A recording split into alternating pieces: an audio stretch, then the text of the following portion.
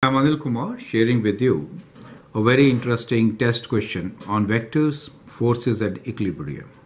The question here is, a large boulder is at rest and Ben puts a stick of dynamite in the middle of it. The explosion fires 3 chunks of rocks along the ground at different angles. One piece receives a force of 500 newtons north, another receives a force of Q newtons 45 degrees east of south, and the last one receives a force of 850 newtons R degrees west of north. Solve for Q and R. I'd like you to pause the video, answer the question, and then look into my suggestions. So let us sketch the scenario first.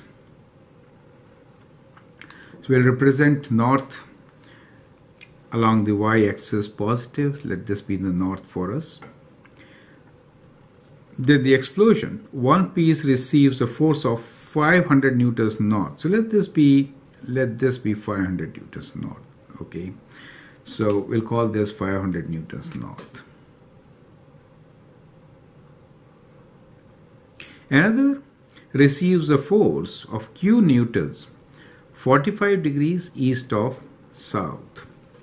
So 45 degrees right in the middle, east of south.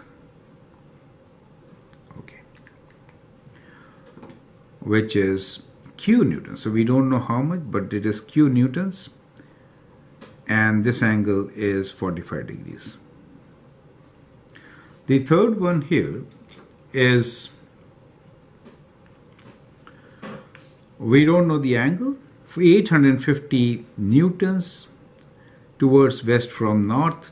So let's keep it kind of like this.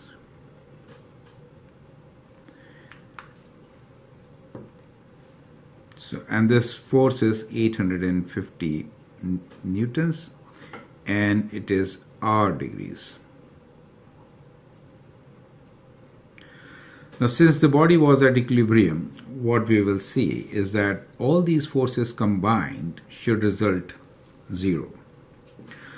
So what we will do here is that we'll resolve them into their components, and the components should match. That is, along the x direction we have these two components, correct? So let's say that is the component along the x direction for 850 newtons. For Q, the components could be mentioned as this, okay, and that is only in the upward direction. So we get two equations by comparing their components along x and y direction. So let's look into the components of forces along y direction.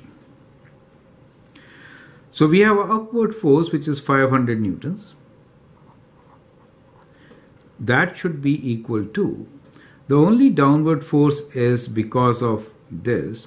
Well, there's another upward force 850 newtons at an angle of R. So we'll add that, okay. 850 newtons.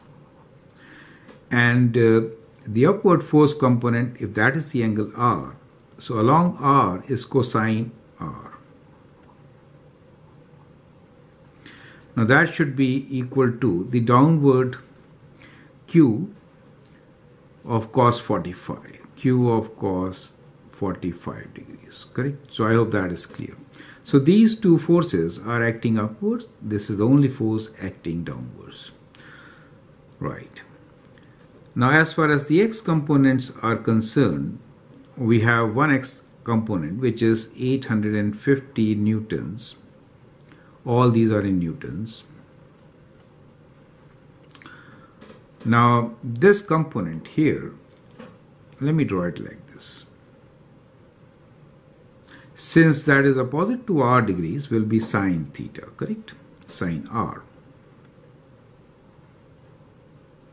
should be equal to Q sine 45. This angle is also 45, or you can say Q cos 45. Either way, both are same, right? So since we are taking this as 45, let me write Q opposite to 45 as sine 45. We know cos 45 and sine 45 are 1 over square root 2. So we could always replace them and rewrite our equations. Let's call them equation 1 and 2. So let me solve this equation for q. So we can write from here that q is equal to, this is sine 45, we can say q over square root 2, correct? Sine 45 is 1 over square root 2. So q is equals to 850 times square root 2 times sine of r degrees. Is it okay? So we get q in terms of r. So we made our equation where q is in terms of r. We can substitute 3 in 1 and then solve for r, correct? So let's substitute q as 850 square root 2 sine r. So we already have 500. Let's forget about newtons. We know all the units are in newtons. Plus 850 cos of r equals to, instead of q, I'm writing 850 times square root 2 sine of r, and cos of 45 is 1 over square root 2, right? Perfect. Since we know that cos 45, let me write in different ink here, equals to 1 over square root 2. Okay. So square root 2 cancel. Bringing sine and cosine terms together, we get, and bringing, okay, so what we have here is 500 equals to 850 sine r minus 850 cosine r. And we can divide by 850. So we get 500 over 850. Taking 850 common, right? So we get sine r minus cosine r, right? So we divided everything by 850. Now we have to solve for r from this particular equation. How can we do it? We can square both sides, correct? So what we will do at this stage is we'll square both sides. So when you square both sides, you also incorporate errors. Remember that. Now what is square of this? So what we get here is, let us use calculator, right? So we'll do 500 divided by 850 equals to, and then we'll square this number, and we get 100 over 289. So we get here 100 over 289. This is after squaring, right? On the right side, if I square, I get sine square r plus 2, let me write cos square r first, minus 2 times sine r cos r, right? Now sine square r plus cos square r is 1, so I can write this as 1 minus 2 sine r cos r is sine 2r. That's a trigonometric identity. Is that okay? We have very limited space, so what I will do, I'll just squeeze in my solution here. So I can take sine 2r on this side and write this as equal to 1 minus 100 over 289, okay, which is equal to, let's do that. So we already have 100 over 289. We'll do 1 minus the answer equals to 189 over 289. That's okay. So I'll keep it in fractions. Now this is a critical part of the whole thing, and that is, one need to understand that it is 2r which is equal to that number, and sine is positive. So positive really means what? Sine is positive means we are looking for two solutions, one in quadrant 1, the other one in quadrant 2. Correct? So let's find what 2r is equal to. So 2r is equals to sine inverse of this number, which is 189 over 289. That will give us one solution, right? One acute angle. Let's find this first. Shift sine inverse 189 divided by 289 equals to, we get an angle of 40.84. Now remember, sine is positive in this quadrant also.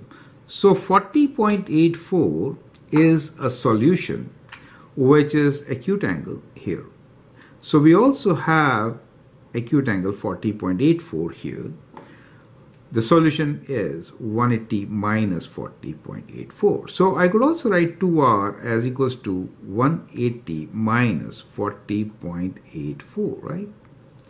So that is, let's figure it out, 180 minus 40.84. That gives you, in decimals, 139.16. Now here is the trick part. If you look at this situation as given here, now if I take R to be a smaller angle, then 850 component will be kind of like this, right? Kind of like this. Now here we have 45 degrees. So whatever force you have here, horizontal and vertical components are same since it is 45 degrees, right? 1 over square root 2 times. They are equally distributed. So you can see, since we already have a component of 500 facing north, this force should be more than 45. Do you get my point? And therefore, we will take this as our solution. So I hope the reasoning is clear, right? So I'm taking the second quadrant angle as my real answer, since in the given situation, we have to also take care of 500 newtons acting north. So this will help us to compensate a bit by not contributing that much towards north as it contributes towards west. I hope you're getting the concepts. That is the whole thing. So we are taking 2r as 139.16, the second solution. Now that was a critical thing to get the real solution. Is that okay? So you can get r as equals to 139.16 divided by 2. So we'll just divide this by 2. So we get our answer as 69.58 degrees.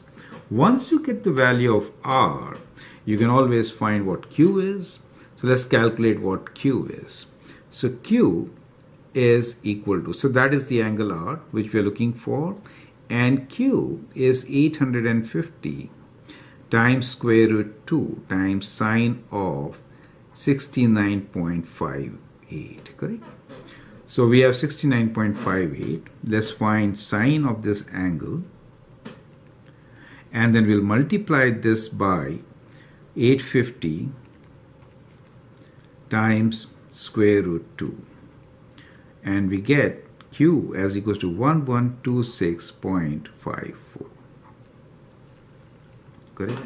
So that becomes the value of q. So that is our answer. So we get our answer as r equals to 69.58 degrees and q equals to 1126.54 newtons, right? So we get both the answers, correct? So I hope the steps are absolutely clear. Feel free to go through this solution. Also understand the logic of picking up the value almost 140 degrees, dividing by 2 as our answer for R, right? I hope that helps. Feel free to write your comments, share your views. And if you like and subscribe, that'd be great. Thank you and all the best.